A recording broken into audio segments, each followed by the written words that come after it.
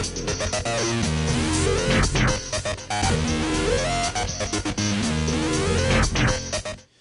want to take a look at creating UI scenes with UDK. A UI scene allows you to present a user interface to the player through which they can influence and trigger in-game events through Kismet.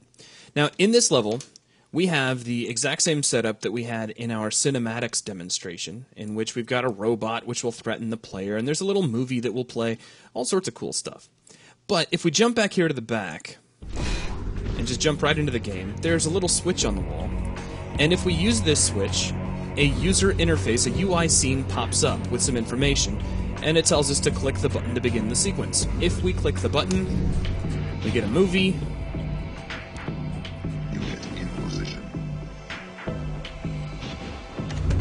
And we get an ensuing firefight with this little battle robot.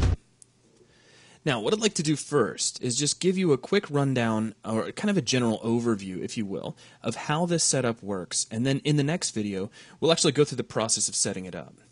Now, let's begin inside the content browser, and I'm going to take a look at the package that contains all of this stuff.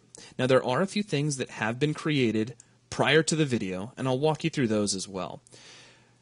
Here is our UI scene. Now, we'll get to that in just a moment. Let me show you the assets that are actually being used in that UI scene first. We have a couple of textures and one material, all of which are very simple, easy to create on your end if you really wanted to. The first one is the background image that we're using in the UI. This is just a screenshot of that box that we had hanging on the wall. That's really all that is. Now, an important thing to note is once this texture was brought in its properties, we made sure to set its LOD group to texture group UI. Now, the other texture was created in Photoshop very quickly. It's just a rounded button. You can see here with a nice kind of teal color on it. Also, its LOD group was set to texture group UI. Now, a material was created with this button texture. Let's take a quick look at the material. It's just a little pulsating material, so the texture sample you see itself is being multiplied by a sine network, where we take a time expression, run it into a sine, multiply that by 0.5 and add 1, so we're going from a bright, intense white down to a gray. And with those two multiplied together, we plug the result into emissive and plug the opacity, or I'm sorry, the alpha into opacity, which allows us to have these nice rounded colors, or rounded corners, excuse me. Now, the material itself has a blend mode of translucent and a lighting model of unlit, if you wanted to create this on your end. No other checkboxes or anything are necessary in order to use this with a UI scene. Now, let's close out of the material editor, and let's take a quick look at the UI scene that I created. So here's the asset for it. I'll double-click this, and this is the UI scene editor. Now, a very quick rundown of the user interface. We have a menu bar across the top with the usual kind of stuff, as well as some commands that you may use pretty often, or you might just use the right-click menu or the toolbar. The toolbar has an area for various objects you can show and hide. For instance, I can select one of the widgets, being this image back here in the background, and I can show and hide different things like the selection handles for it, as well as the selection outline. It's just a visibility field. Now, a second ago, I said the word widgets, and what is a widget? A widget is any asset or object that is used within your UI scene. This includes things like images, labels, buttons, or anything that you're going to create to show information or with which you expect the player to interact. They're all widgets, and there are several different types of widgets you can make. Now, moving across the toolbar very briefly, we've got a viewport size dropdown that allows us to test out our UI at a variety of different resolutions. So we could crank this up to 1900, and you see that it does get a little bit stretched because that's a pretty extreme widescreen view, but overall, the effect is holding up. And we'll set that back to 1024. We can also set some guttering. So you'll notice as I increase this, we're getting a little bit of a border around the outer edge of the UI. And I'll go ahead and set that back to 0. We have a home button. It's called Center on Selected Objects. If I kind of move the UI over here and grab our central button and click this, it's just going to center up on that button. That's what it's for. Next, we have an alignment section. We can align a specific widget to a location, so we could align to the top, center, or bottom vertically and horizontally. We can also align text both horizontally and vertically as well. we have a few tools. We have the selection tool and the focus chain tool. The selection tool is kind of like what it says. It's really just here to help you select different widgets and not do anything else, really. If you need to move them, you can just mouse over the various parts of the widget, so I could put the button over here if I wanted to. Now next to this we have the focus chain tool. The purpose of the focus chain is to allow you to set up a way that the user could navigate through different widgets by hitting something like the tab key. Have you ever filled out like a form online where you can type in a value and then you hit tab and jump to the next field? That next field is defined by a focus chain, and that's what the focus chain tool is all about. It allows you to set up relationships so that the player could just tab right through. Now next to this we have the edit widget tool, which is currently not hooked up, so if you click on it, it's going to tell you that it hasn't been hooked up yet. Moving down, we have all of the different widgets we can create, including buttons, edit boxes, images, labels, label buttons, toggle buttons, check boxes, lists, panels, and sliders. So if you just click on any one of these and drag, you'll create one. For instance, if I wanted to create a brand new button, just click on button and drag one out, and there's a brand new button. But I don't need that, so I'm going to delete. Do keep in mind, as soon as you create a brand new widget, your next click should probably be to jump back to the selection tool, because until you do, you're just going to keep on dragging out various buttons. Now, across from here, we have some options that we're not going to be playing with too much. We have Preview Platform, which for UDK is just for the PC, and we can try out different split screen modes. So here's a horizontal split screen mode.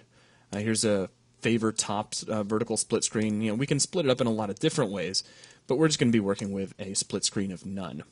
Now, the other panels we have access to. We have a properties panel. This is context sensitive. If you have nothing selected, you're looking at the properties of the UI scene itself. As you select different widgets, these properties will update, allowing you to change the various properties of that particular widget. Down from here, we have the scene tools panel. This includes two tabs. The Scene tab, which gives you a hierarchical view, of all of the different kinds of widgets that you have in your scene. So here's the background image, and here's our button, and here's our label. And you see we can select them just by clicking on them here inside the Scenes tab. Next to this, we have a list of all of the styles that we have here inside of our HUD package. Now, a style is really just a collection of rules for how a certain widget is going to be displayed. What kind of picture does it have in the background? How is text aligned or oriented on it? What font face is used, etc. and so forth. There are three types of style. There are image styles, text styles, and combo styles. And a combo is just a combination of an image and text. For instance, our button would by default be using the button background style. Now these styles can be overridden. You can create your own styles, and we'll be taking a look at both of those operations as we move forward. Down from here we have the docking panel. This allows you to take one widget and dock or attach it to another. And you can attach any side. You could attach the top side of one widget to the bottom of another, and so on and so forth. At the very bottom we have the positioning panel. This allows you to control how your widgets will be positioned in the event of screen resizing. So just a few settings in here, and we'll be taking a look at that as we put our object together. Now in the lower right hand corner there's one little thing I don't want to overlook, and that is our drag grid settings. This is just like the drag grid inside the main editor. You have a drop down box that allows you to control the size of your drag grid, and you can of course switch that on and off.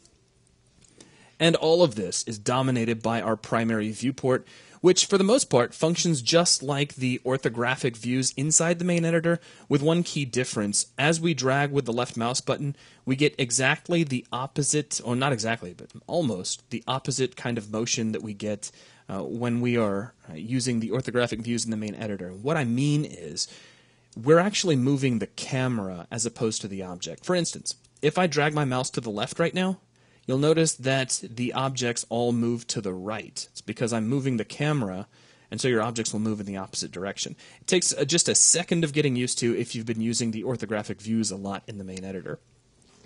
Now, that's a quick look at the interface. Let's take a really quick look at how this setup actually works.